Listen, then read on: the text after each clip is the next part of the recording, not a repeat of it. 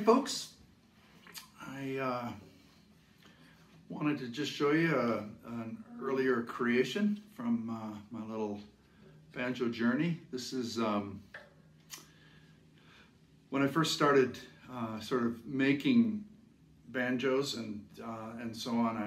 I started by buying prefabricated necks, actually ukulele necks, and in this case this is a baritone ukulele neck, and I bought a Afghani tamborine, pretty large. I think it's a 13 plus inch. Was originally a tamborine with a nice skin head on it, and figured I'd make what I guess you could call it a banjorine. It's a tenor banjorine. Of course, I had to take the little jangles out of the tambourine, which I did. Took it apart, and it was painted in kind of a wild way, and I just got rid of that paint that was on the sides of the tambourine. And then yeah, I refashioned the shape of the headstock of this particular thing. This headstocks come with kind of a standard, I don't know, just a ukulele headstock, and I just reshaped it and put some little three little pieces of fake shell, I guess, or maybe it's real shell, into the top, and had to run I ran a steel rod. Part of the challenge with any of these projects is just getting enough support for the neck, so that you can not only have the right action and but the right stability, as the strings put quite a bit of tension on the pot and on the neck and everything else. So I wasn't sure if this was going to work. I originally had steel strings on it, and it actually, it was just really hard to keep it in tune because of this, I think, the stress that the steel strings put on the whole affair.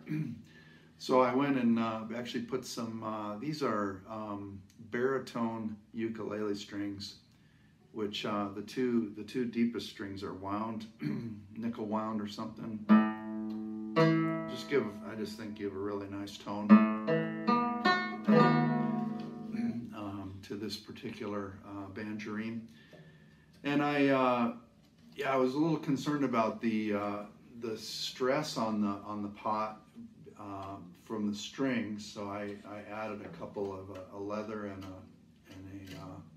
a rope, just a counter kind of support between just to keep the pot from twisting or pulling because of the force of the strings. And you can see I added a little oak support in here to give me something to kind of clamp this steel, to screw this steel rod through.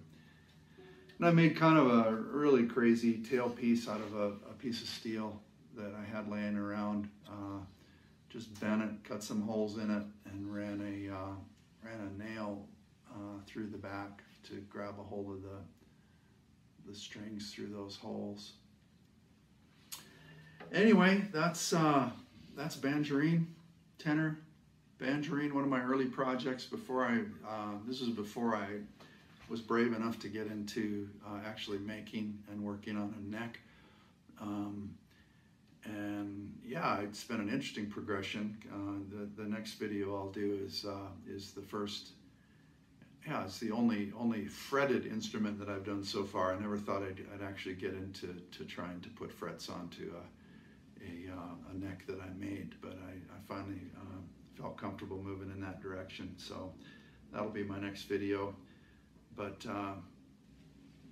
nice introducing this to you, and you know, I've really benefited from so many of other folks out there, including maybe yourself, who've just shared your projects, shared your sort of journeys with instruments and trying to figure things out.